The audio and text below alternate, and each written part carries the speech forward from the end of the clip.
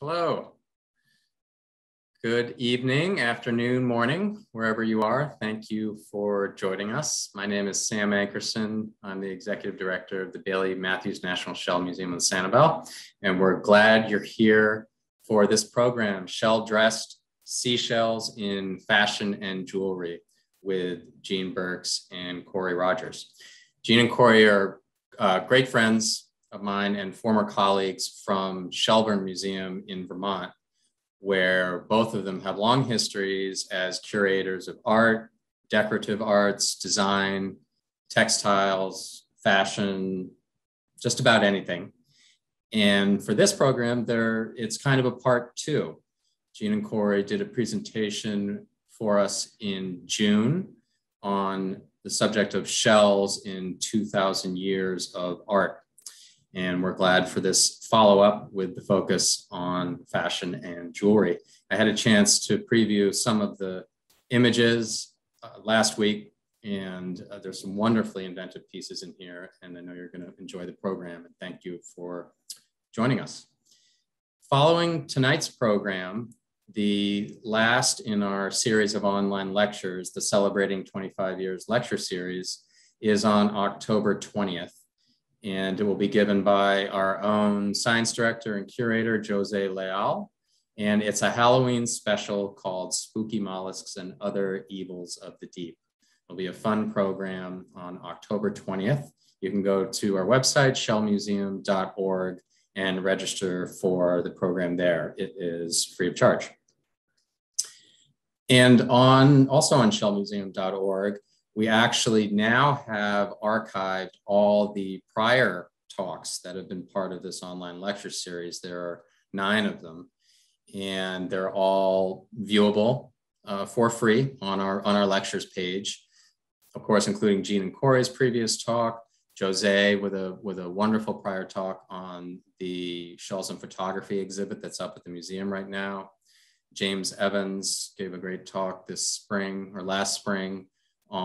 He's from Sanibel Captiva Conservation Foundation on water quality in the area. Kenneth Sassaman, University of Florida archaeologist, gave a talk a few weeks ago on shells in ancient indigenous cultures of the American Southeast. There's a whole range, all accessible now at shellmuseum.org. So we hope you'll check it out, and you can watch them anytime. And this Celebrating 25 Years lecture series has been free. And we've been glad to produce all these programs and make them available for free, of course, during COVID, and then also with the seasonal shifts and ebbs and flows in the Sanibel area, where people who might otherwise be attending programs in person here at the museum are elsewhere during this part of the year. So it's nice to be able to have these programs and be able to reach people where they are. And we hope to continue doing this next off season. We hope to resume in-person lectures beginning in January here at the museum, but to continue doing Zoom programming as well into the future. And so we've been glad to offer it for free.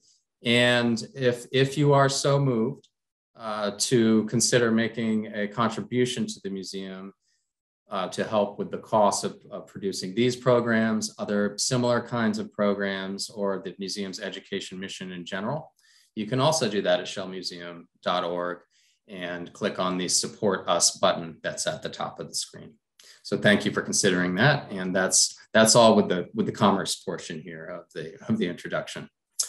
Before I introduce Jean and Kory, just one housekeeping note. If you have questions, this is the Zoom webinar format. We welcome questions at any time. The way to do it is to find the chat button on the bottom of your Zoom screen, click on that, and then type in your questions, and I will monitor those. And after the presentation, we'll do some questions and answers with Jean and Kory. And so now it's my pleasure to introduce Jean and Kory. Jean Burks is a specialist in 18th to 20th century decorative arts, who is Curator Emerita of Shelburne Museum, where she worked for 20 years. Jean's also held curatorial positions at the Philadelphia Museum of Art, Winterthur Museum, Canterbury Shaker Village, and other institutions. Now retired, Jean lives on Sanibel, where she shells frequently, and among other things is a volunteer in the museum's collections department. Kory Rogers is the Francie and John Downing Senior Curator of American Art at Shelburne Museum, where he has worked in the curatorial department since 2005. Kory's expertise is very broad-ranging, from ceramics to contemporary design, to the American circus, to fine art. And he is also passionate about and a big enthusiast of seashells. So we're very glad to have Jean and Kory back. And Jean and Kory, welcome to the Zoom stage. Thank you, Sam. Before we get started on our presentation tonight, I just want to say how grateful I am, and I know Jean is grateful as well, to be back here tonight talking to you about a subject or two subjects that we both find interesting and have looked at both professionally and our own as part of our own interests. Before Jean left the museum, she worked on an exhibition on fashion called In Fashion, which was a really beautiful exhibition. And I worked on a show with Jean. It was our last show that we actually co-curated together, and it was called Natural Beauties, and it was all about nature-inspired jewelry design. And so this is sort of bringing us back together on two topics that we are both very passionate about. As we go through the slides here, what we're going to see is not a comprehensive survey of shells in fashion and jewelry, but a selection of images of objects that in clothing that we find particularly interesting and tell a certain story that we think is important for everyone to know about. So it will be sort of a mix of historical artifacts as well as contemporary works of art. And so with that, I will say, Jean, it's over to you. Thanks so much, Kory. We thought it would be appropriate to start with carrier shells, which are the true originators of bling and date back to the Jurassic period, about 150 million years ago. They're from the Latin family Xenophoridae, which translates to foreign carrying. Carrier shells will cement other snails, coral, and sea sponges to their exterior as wardrobe additions for several reasons. These added shell spines provide camouflage. They also serve as a defense and protection by forming a cage above and around the carrier mollusk below. To attach these foreign bodies to themselves, a xenophorid grabs an object with its muscular foot and holds it in place on its shell, while its mantle secretes a little mollusk glue made of calcium carbonate to fix it into position. Tyrian purple is a natural dye reserved exclusively for royalty, such as Emperor Justinian, here depicted in flowing purple robes. It was at least 5,000 years ago on Crete when the first cultures discovered that these abundant Mediterranean sea snails could be crushed to yield striking colors. Popularized in ancient Tyre, which is now Lebanon, and Phoenicia, the extremely expensive pigment became associated with elite status, power, and wealth. Throughout history, it was used to color ceremonial robes worn by kings, queens like Cleopatra, and popes, and has become a tradition around the world. Made from the purple-producing gland from an eviscerated Hexaplex murex, shown here on the right, the pigment was greatly prized because the color did not fade in sunlight. The labor-intensive process required at least a few hundred snails to produce just enough dye to trim a garment. We're jumping ahead a little bit in time here to 1949 with this beautiful example of a Christian Dior haute couture design. The French designer was known for using a specific 18th century gray, and that forms the basis of the color for this dress. This dress is called the Junon dress, and it was designed to celebrate the Greek goddess Venus or Juno or Hera, whichever version of the queen of the gods you are talking about. And it was a really beautiful example of how this is his signature style. He used these really beautiful iridescent beading and embroidery along the edges of these scalloped petals. And it is a magnificent skirt that has those beautiful kind of ombre petals that also sort of look like a peacock's feather or an eye of a peacock, but are actually designed to emulate the scalloped edges of a shell. The next is actually called the Venus ball gown, and that was designed by Christian Dior in 1949 to 1950. And it was inspired by the Renaissance master Sandro Botticelli's Birth of Venus painting. Instead of Venus being carried on a beautiful seashell here, the waves are emulated in the train of the dress, which is made up of glittering embroidery that is designed to replicate those foaming waves. This has, again, a foggy sort of gray silk tulle and is arrayed in an overlay of scalloped shell petals. It's called Venus again, and the bodice and the shell form its skirt are embellished with nacreous paillettes and sequins, iridescent seed beads, aurora borealis crystals, and pearls.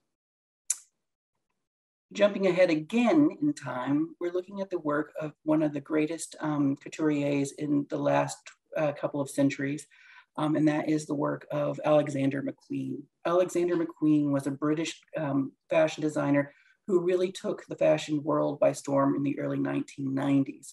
He was known for creating these really beautiful dresses that were very dramatic. They often have sort of an edge to them, and they're often sort of romanticized and macabre subject matter that was their source of inspiration. This is a dress from his Voss collection, which was the spring of 2001, spring-summer 2001.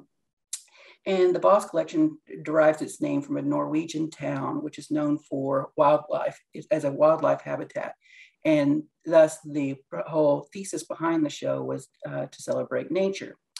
This example here that you're looking at is made up of approximately 1,200 razor clam shells that have been stripped, varnished, drilled, and sewn on a diagonal using monofilament, so sort of like fishing wire.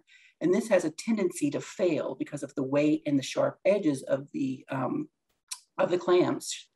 And this was taken advantage of during the performance on the runway. So McQueen's runways were very dramatic. They're almost like performance art. And in the case of Voss, the model who was wearing this particular dress, Erin Moore, stepped to the front and center of the stage and proceeded to tear off all of these shells as she was walking. I wanted to read a little bit of a quote that Alexander McQueen said about this particular dress and sort of the source of its inspiration. He said, "My friend George and I were walking on the beach in Norfolk, and there were thousands of razor clam shells. They were so beautiful, I thought I had to do something with them. So we decided to make a dress out of them. The shells had outlived their usefulness on the beach, so we put them to another use on a dress. Then Erin O'Connor, the model again, came out and trashed the dress, so their usefulness was over once again, kind of like fashion, really." The next example is another dress from the Voss collection, and this is a really beautiful dress that's comprised of two-part construction. The outer layer is made up of a 19th century Japanese silk screen, and the underdress is made up of oyster shells. If you notice around the top of the dress, there is an interesting piece. It's a neck piece that was designed by Sean Lean for McQueen, specifically for the Voss show, and it's made up of silver and Tahitian pearls. The next example of Alexander McQueen using shells is this wonderful bodice using mussel shells. And in this example, you see that the model who would be wearing this, the person who would own this bodice, would be encrusted with these mussel shells like you might see appear in the ocean. A really beautiful, yet also sort of macabre looking or edgy looking design that doesn't really give itself to movement. So with McQueen, it wasn't necessarily about function, it was more about the concept. The final example from McQueen that we'll look at tonight is this beautiful dress called the Oyster Dress, and it was part of the Erie Spring-Summer collection of 2003. The gown in this collection is described as a poetic rendering of a sea disaster. The Met's costume curator, Andrew Bolton, put it best when he said, "This gown of sand-colored organza recalls the millefeuille ridging on the surface of a shell. The hem of the skirt, like the wavy lip of a giant mollusk, further emphasizes the shell-like quality of the gown. But unlike Aphrodite, who was born in the foam on the sea and born to the shore on a scallop, McQueen's beauty is a bruised pearl encased in a deconstructing oyster that tumbled survivor of the violent action of waves. Another rare and ancient product of mollusks is sea silk, the world's most exclusive textiles. Its threads were made by a Mediterranean mollusk, the now endangered noble pen shell, or Pinna nobilis. Measuring up to 1 meter in height, these large bivalves root themselves to the seafloor by emitting hundreds of fibers known as byssus. Once extracted from the living shell, the filaments were soaked, spun into a fine thread, and finally woven into small luxury items of clothing, like gloves and stockings. Based on some ancient sources, in the Greek myth of Jason and the Argonauts, Jason's golden fleece may actually have been made of a mass of these byssus fibers. The British Admiral Horatio Nelson wrote of his intention to send his lover a pair of gloves made from byssus. And Jules Verne chose to dress his narrator in 20,000 Leagues Under the Sea in a greatcoat of byssus lined with sealskin. To find out more about this ancient textile and the manufacturing process, tune into Joyce Matthey's upcoming Zoom program here at Bailey Matthews on October 7th. With its sheen and iridescence, mother of pearl is a material unique to shells. Made of calcium carbonate crystals, it's produced by mollusks as an inner shell layer, and when harvested is particularly suited for inlay on fashion accessories made throughout the world. This is a small 19th century lacquer box with compartments for medicines and cosmetics, worn as an ornament on the waist sash of the traditional Japanese costume. Mother of pearl is used here to form the squid, which I think is a particularly relevant motif given the giant Pacific octopus in the aquarium here at the museum. Although the purpose of this casket is unknown, it could have been used to store personal valuables, including jewelry. This casket belongs to a rare group of overlaid mother of pearl work produced in Northwest India in the 16th century. Most of the surviving examples are currently in museum collections like the Louvre. Furnishings of mother of pearl like this from India were listed in royal inventories and were imported to Europe since the early 16th century. Although initially commissioned by the Portuguese, these precious objects were traded throughout the European courts by merchants as high-value gifts.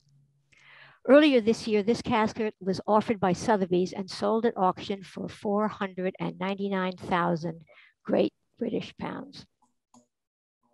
The mother of pearl used on this casket to form those tall palm trees and flowering trees probably came from the shell of the Turbinella marmoratus, which was mainly found in the Indian Ocean and prized for its rare pinkish hue.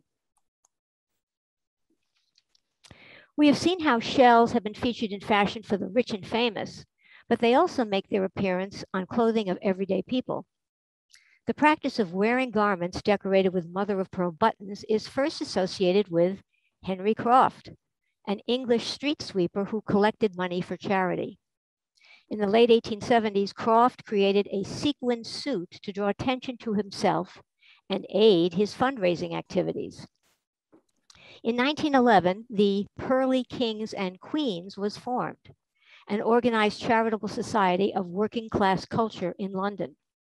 The Pearlies, as they are called, are still active today, with many new groups, each associated with a church in central London committed to raising money for London-based charities. At about the same time here in America, one business that was important to the state of Iowa was the freshwater pearl button industry. Muscatine opened the first factory in 1891 and soon became known as the Pearl City.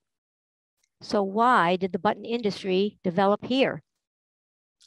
German-born John Böppel was a master craftsman in Hamburg, where he was skilled at making buttons from horn and seashells. He'd heard about the freshwater mussels in the Mississippi River, and he was convinced there was a fortune to be made in making buttons from these available and inexpensive raw materials with their pearl-like inside coating.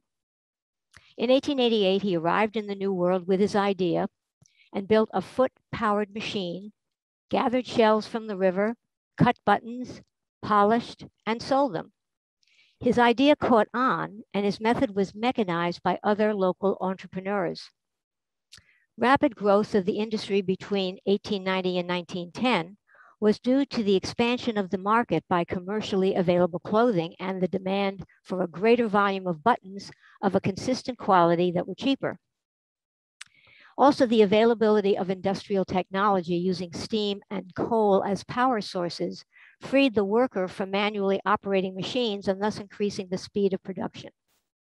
Within 10 years, Muscatine was the largest manufacturer of freshwater pearl buttons in the world.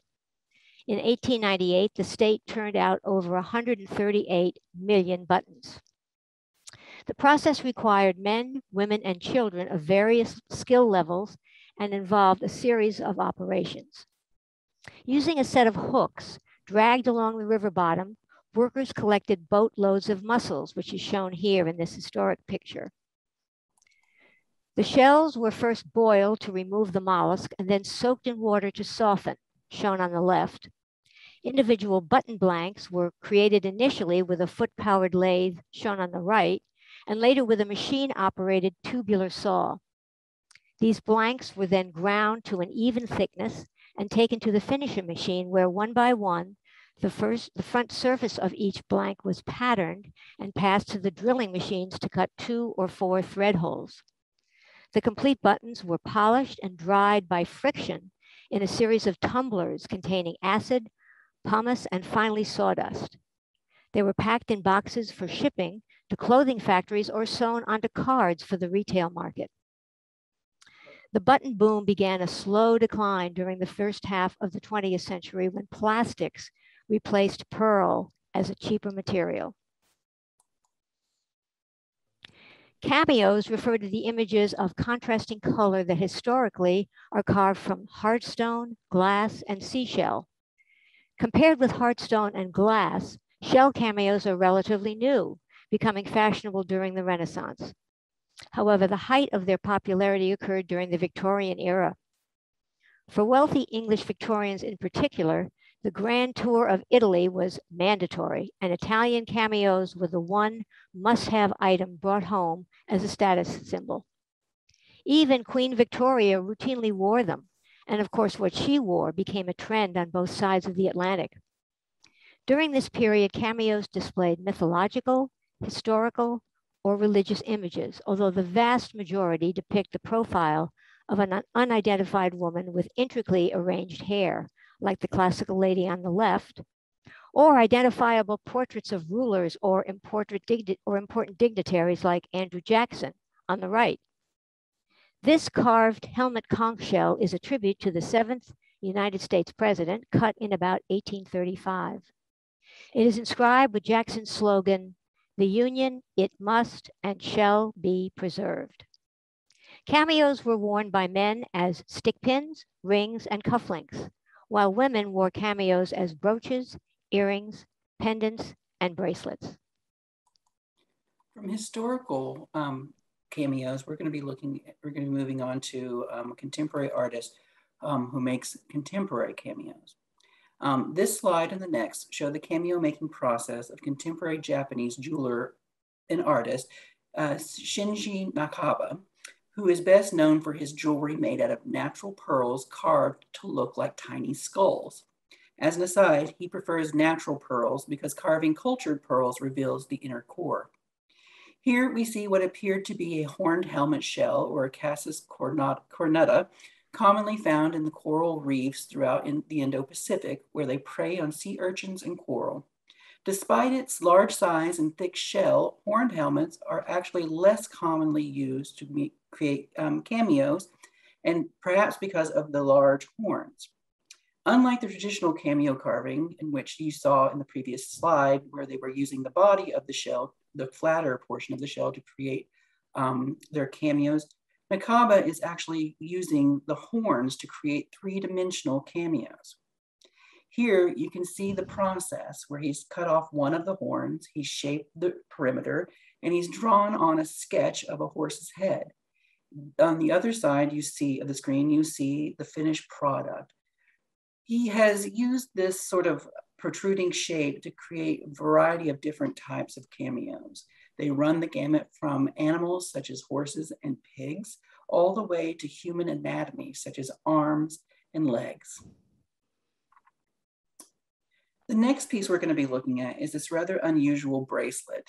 The unusual looking cabochon stones set into this Victorian bracelet, which is made of gold, are often referred to as cat's eyes, evil eyes, and the eyes of Shiva. They are neither eyes nor stones, but in fact the operculum of freshwater and marine snails. Latin for lid or cover, the operculum acts as a trap door for the snail, forming a watertight seal that protects the body when it's retracted into the shell, and serving as an effective form of protection from predators and or drying out in the sun.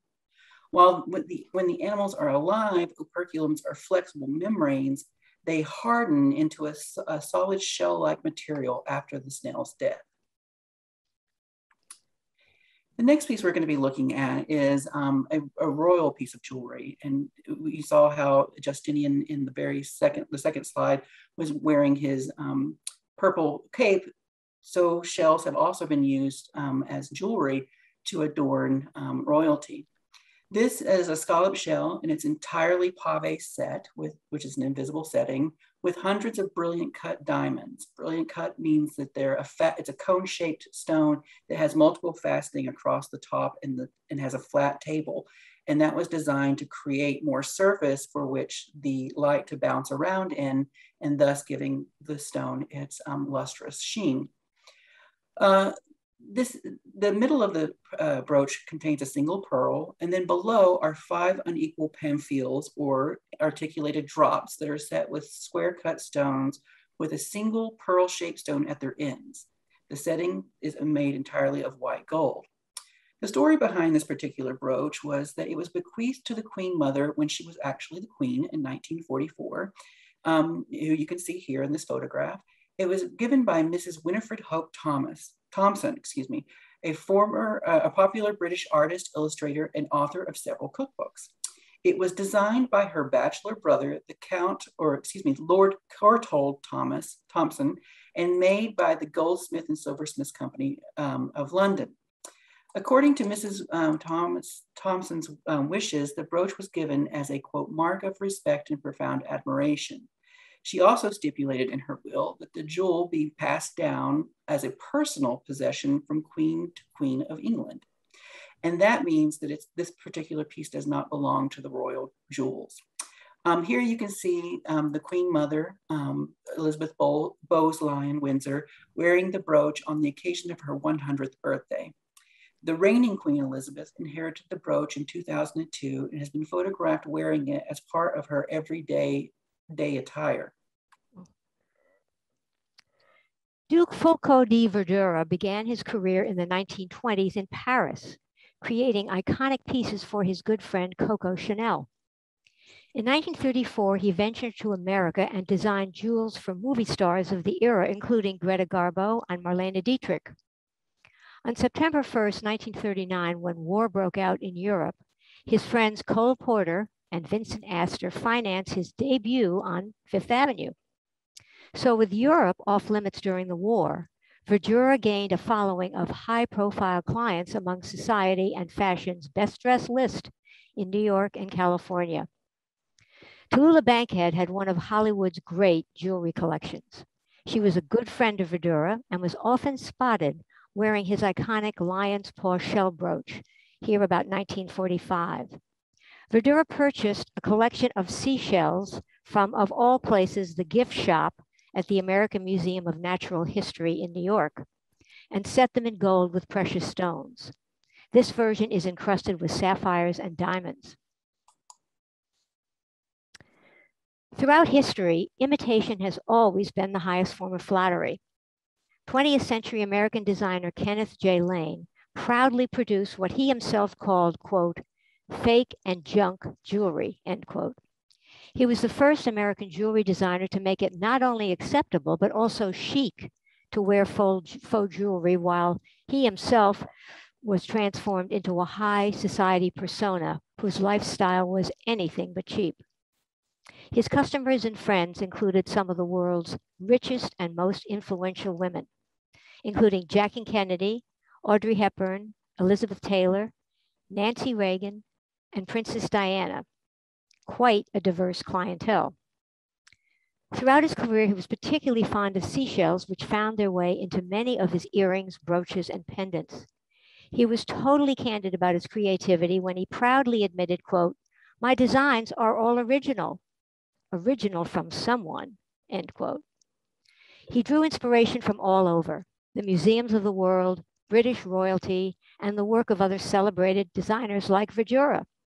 Here is his version of Verdura's recognizable lion's paw brooch, which he mass marketed on QVC on television. Renowned 20th century jewelry designer Jean Schlumberger was one of only 4 artists allowed to sign his work at Tiffany & Company, along with Paloma Picasso, Elsa Peretti, and Frank Gehry. His designs pull elements from the natural world with a variety of aquatic motifs featuring brightly colored gemstones. Quote, "I try to make everything look as if it were growing, uneven, at random, organic, and in motion," end quote. This sapphire, diamond, and emerald seashell brooch and bracelet feature gold sculpted gastropods and bivalves, and it was designed for Mrs. Peggy Rockefeller. From high-end jewelry to jewelry that you could make at home, this wonderful example of a seashell jewelry kit was produced by the Walco Company. And it was not only was it designed for a children's activity, but it was designed to teach children dexterity. In this particular case, the kit provided mid-century American families with the materials and tools to make these shell jewelry. If you notice in the image here, in the little sort of orange square at the top of the open box, you'll see that there's an awl for creating the hole in the shells and beads so that you could string through. And then also that little piece of wood in the middle that has a little indentation in the center was the base so that you would put your shell on and then drive your awl through it.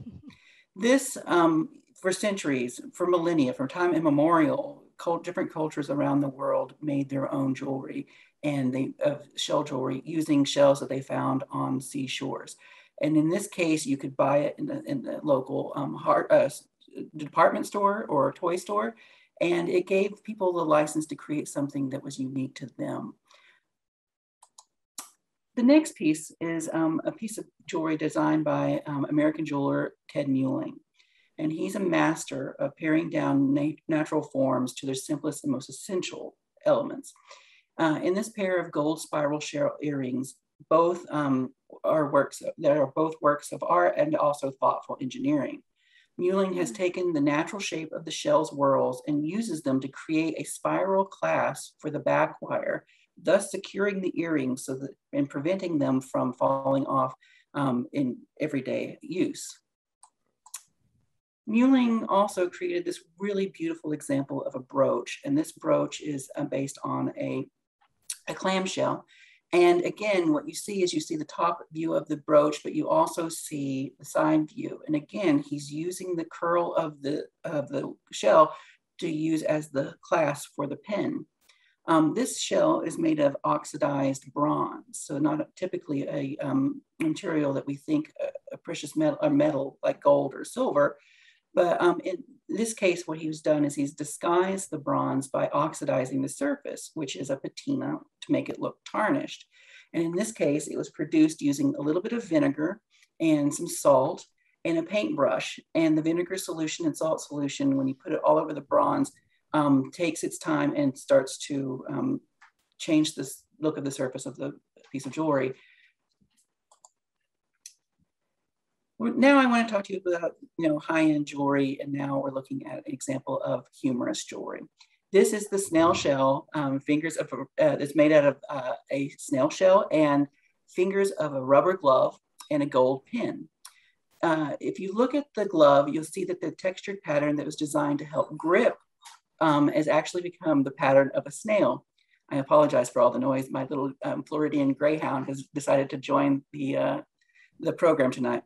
Like the snails that die when their skin dries up, the rubber glove becomes brittle and over time and eventually breaks down, leaving the shell behind, mimicking the real snail's life cycle. Finally, I wanted to end the presentation on a sort of a higher note than a dying snail, and that's with this wonderful smiling seashell brooch that I need to make a confession. I misattributed this in the last presentation that we had. I said that it was by David Bielander, the Dutch designer that we saw in the previous slide. And this example is actually created by Benedict Fischer, who's a German jewelry designer. So the German jewelry designer Fischer believes that an animal is always present in jewelry making, in his jewelry making, and it becomes a symbol of instinctive nature as well as artistic materials. In this case, it's the latter. Here he has taken the spiny clamshell and excavated through the outer layer of the shell to expose the nacre or mother of pearl, hence the play on words pearly whites. He's created a variety of these pins using various different species of shells, and he's cut their teeth in a variety of different patterns, and some of them he's named after specific dental maladies. Jean, is there anything else that you want to say to close this out? And I again apologize for my greyhound. I don't think that I can add anything to that. That was terrific. Kory, bravo, maintaining your discipline there. You know, we could, it wasn't the easy. The dog encroaching. He's hungry. This wonderful greyhound, whose name, by the way, is in honor of one of Kory's professional areas of professional specialization, is decoys, right? Decoy is the name of the dog? No, the dog's name is actually Lowy. He's based after the designer of the Greyhound bus, Raymond Lowy. Oh, okay. So again, it is one of mine. Also pretty cool. Pretty cool. So if anyone has questions, feel free to type them in on the using the chat function. I have one or two, which if you don't mind, I might start with to me, we talked about sort of the real high end pieces. Some of the mid-century pieces of Tiffany really jumped out. Is there a shell that is kind of reliably very valuable within the context of high-end jewelry? The way a diamond is, with in another form. Is there a shell that is kind of associated with high value in jewelry?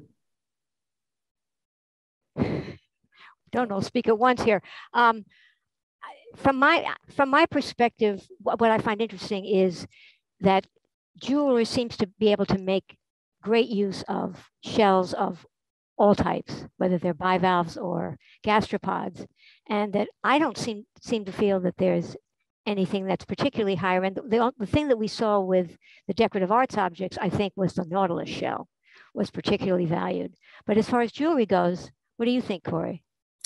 I think that if you're sourcing materials, it would probably stand to reason that the more exotic shells that are coming from, the South Pacific or some area like that, those would be more expensive because they are rarer in the Western world and jewelry making areas. Yeah.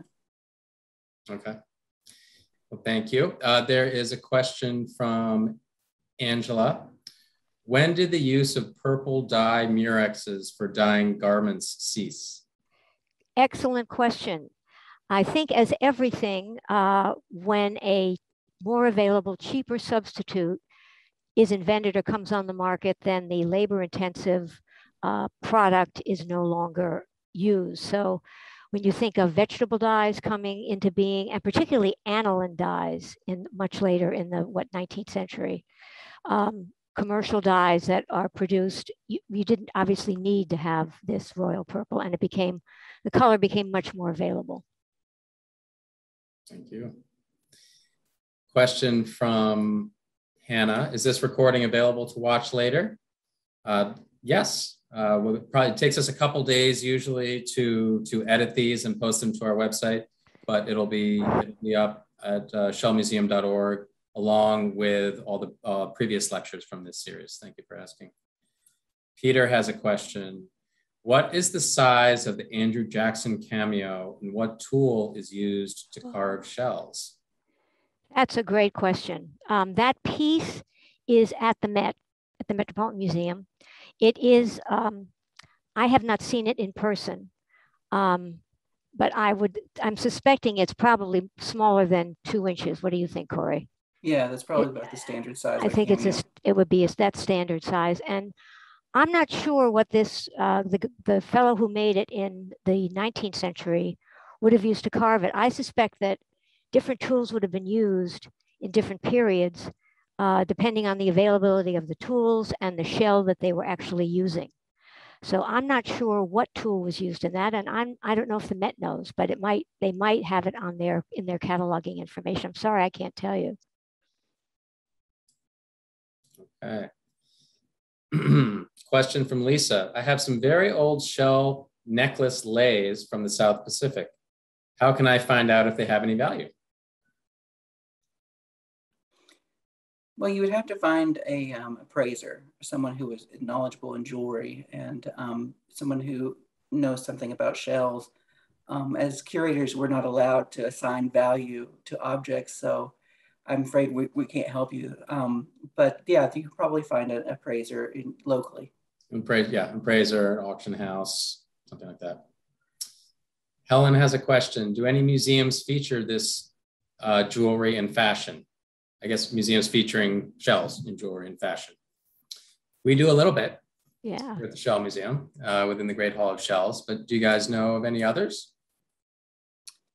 I think, most museums have their collection on rotation, especially for fashion, because it's such a delicate and ephemeral material. It's susceptible to light and fading. It's susceptible to insect infestations. So those objects are usually rotating in and out, typically with themed exhibitions. I can't think of any museum off the top of my head that would have specifically shell jewelry other than this wonderful institution out on a permanent basis. When Kory and I did the In Fashion show, it was quite a feat to extract these pieces from other institutions because they were all in storage. They all had to be taken out. They had to be fitted to mannequins. They had to be shipped to us. So if you see an exhibit on fashion and jewelry, I would go to it because you're likely not to see those garments for a very long time. If you're looking for some fashion museums that you should check out, the Met has obviously the Costume Institute, which is really extraordinary. And every May, or not May this year, it was a little bit later because of COVID, but every May they have the big gala event. And they always have these themed exhibitions. Also, if you're in New York, the FIT, the Fashion Institute of Technology, has an amazing museum where they have rotating exhibitions of their collections. So I highly recommend those. And actually, the Cleveland Museum of Art is also really amazing in Cincinnati. Yeah. Thank you. And one last question here from Richard. Oh, another one's coming too. Question from Richard. I've seen a lot of different colored lion's paw, but I'm most interested in the pure white kind. Do you know if this is dyed or bleached, or might this be a particular kind of shell? I don't know. I'm wondering, there's two possibilities. I'm wondering if it's a really, really rare albino. There are albino shells. I know I try to collect them on the beach here when I see them, but they're very rare. So I don't know if a white one is an albino. I doubt it would be dyed. It could be, I guess. What do you think, Kory? Was he asking about the lion's paw in the Vidura lion's paw? Was he asking about the color of that particular shell? I'm most interested in the pure white kind. Do you know if this is dyed? Yeah, I would. Dyed or bleached, or might this be a particular kind of shell? No, I think he was asking about what's the source of white. Yeah, I would defer to Jean on this one. Yeah. Okay. Question from Leslie. Okay. Is there somewhere where I can take a very old, large cameo that belonged to my mom for more info about it? Age, material, value. Once again, an appraiser. Yeah. Yeah, that would be your best bet. Yeah, an appraiser.